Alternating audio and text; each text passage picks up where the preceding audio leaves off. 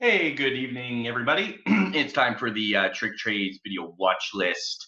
I've got a few that I'm going to be watching heavily, and that's about it. It being Friday, I expect it to be extremely low volume. So let's uh, let's get into it. I'm going to go over my top watches first.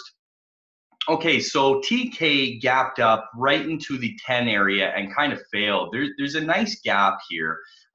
If it can break lows, I'm and break 950, I'm looking to get short. I really have a feeling this is going to basically do a gap fill, or at least most of the gap. It should have one more red day, but if it doesn't, and it breaks these highs, it can reclaim 10.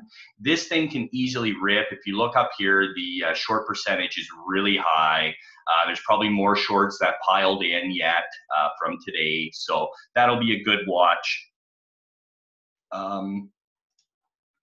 AMD, because of the market, it kind of corrected or had a little bit of a pullback today. I'm looking for a bounce. It is up on really good earnings. It did reclaim the 14, and I'm expecting it to bounce tomorrow, as long as the market's doing well. JD, same thing. Actually, sorry, no, not same thing. Disregard that. I'm actually looking for another red day. I think we can get a pullback. You can kind of see like it kind of follows this up, and then it'll come down, and so we should be able to get one more red day out of it. Facebook, huge earnings. It did start to bounce. I'm expecting a bounce day on it. It may wash out maybe a little bit in the morning. We'll see. We'll see how it reacts.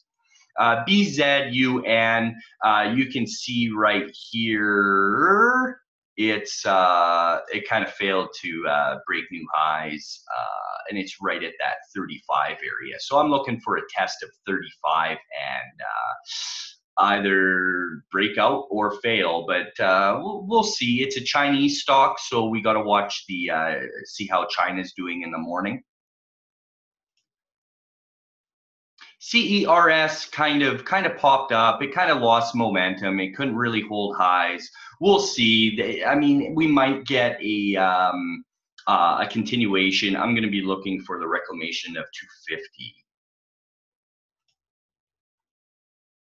CVE has kind of broken out of a downtrend, and it's lifted off. We could get a continuation. Volume's starting to come back in.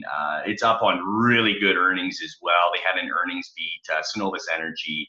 Actually, I've worked for Synovus Energy, and they are actually a good company.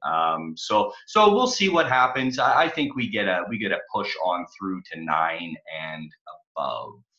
So that is basically it. I know it's a little thin, guys, but it's Friday. I'm not really going to be watching much. I'm going to be watching some earnings plays in the morning, and we'll kind of go from there. Because if I were to load up the watch list with all the shorts I'm watching, yeah, we'd be here all fucking night. So I hope you guys enjoy, and I will see you in the AM later, guys.